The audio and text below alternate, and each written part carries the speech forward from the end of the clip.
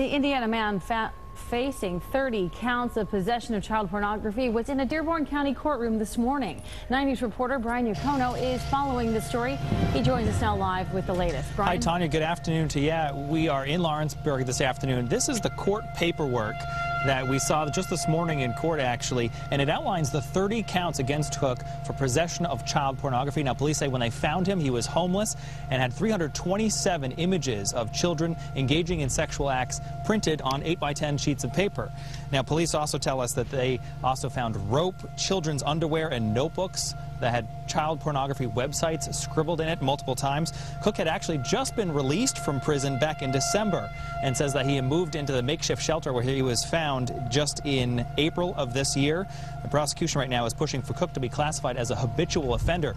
They say he has a long history dating back to his juvenile days of theft and also escape from prison officials here in Indiana. We'll continue following the story throughout the afternoon right here and on WCPO.com. Brian Yacono, 9 News, live in Lawrenceburg. And Brian, we thank you. By the way, if you folks are wondering why sirens are going off where he is, because it's noon the first Wednesday of the month, and they test them all over the tri-state area at that time.